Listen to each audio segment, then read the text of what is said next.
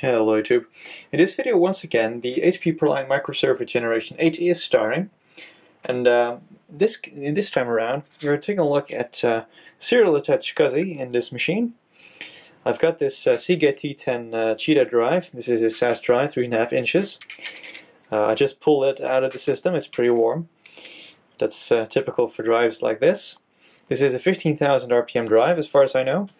146 gigabytes in size. I got this thing off eBay for very cheap, and the drive itself is working just fine.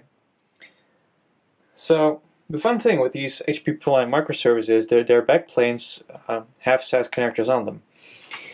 I don't know if I can get that. I don't really think I can. But the difference between a SATA connector and a SAS connector, for those of you who don't know, let's put them side by side here in the video. There we go. As you can see, there's a clear notch here on the SATA drive, that's the one here on the bottom, between the power connector and the data connector. And on the SAS drive, which is the top one here, this is one clear connector. It's handled by one single connector. They did it this way so you can't confuse or can't use SATA power and data connectors on a SAS drive, because SAS drives are not typically supported by SATA controllers anyway. But this way you can't make a mistake in that regard. You can clearly differentiate them by the way they connect. And also, SAS drives offer higher performance because they are available in higher rotation speeds than SATA drives, which means you have some faster access times, and in some cases you can have some better performance too. And they're typically enterprise grade and thus more resilient and less prone to failure. So let's put the drive in. You might be wondering then, like, well, how are you going to use a SAS drive in a computer that has a SAS backplane but can only address SATA drives? Well, that's where the RAID card comes in, or the HBA in this case. But it can also do RAID, but it can also be used as just an HBA. It doesn't really matter that much. There we go. Let's get a better look at that. You can see in the PCI Express slot right here, it is populated. This is an HP SmartArray P410. I got this one off eBay for a whopping 16 bucks. It came with a 256 megabyte cache module, but that module is actually faulty, so I'm waiting for a new one. I ordered a 512 megabyte unit to replace it.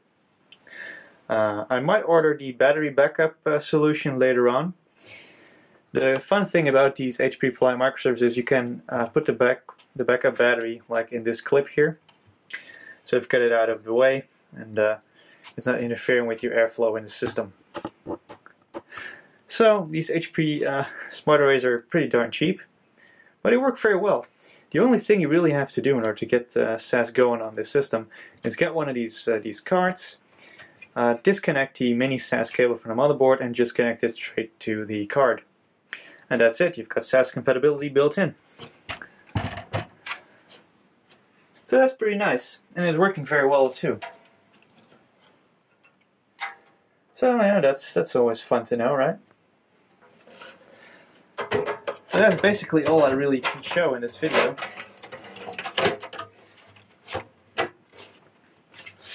So that's the SAS upgrade done. And yeah, there's really not much else to show here. I mean, it's been running for about a day now. I set everything up yesterday. At first I thought the RAID card was faulty, but like I said, the cache module turned out to be faulty instead.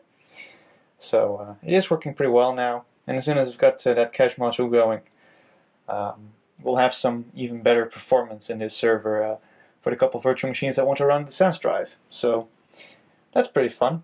I might actually swap the 1 terabyte SATA drive out for that Raptor drive again. I pulled that in. I pulled that to be replaced by the SAS drive. So I might use the 10K and 15K drive side by side, just to get the best performance right now without going SSD. Anyway, before I get into much detail again on future plans on this server, I hope you enjoyed this video. I thank you all for watching. and I'll see you guys in the next one.